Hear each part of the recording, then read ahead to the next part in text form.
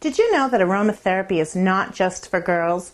Men can benefit from it too. Aromatherapy works by connecting your olfactory memory, that is the memory in your sense of smell, to something that you may or may not even know that you like.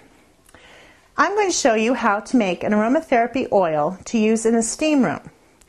You need to be cautioned though, because some essential oils that you might use are not to be used by pregnant women at all. They can force labor, and that would not be good.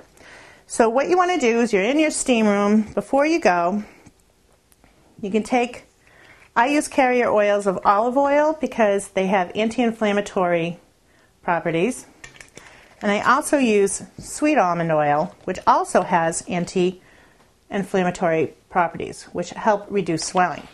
And you're just going to take that, and you're going to take whatever essential oil you want to use. Most people like lavender because they understand the relaxation properties of it. And you're just going to take a couple of drops, and you can put it in the carrier oil. Then you can just take this and put it in the steam room with you. You don't have to pour it on the rocks.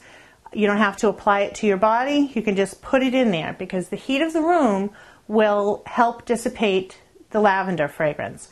If you want to use other oils for different ailments, you can use a pain oil like sweet marjoram, or if you are looking to get rid of a cold, you can use something like tea tree or essential oil of orange.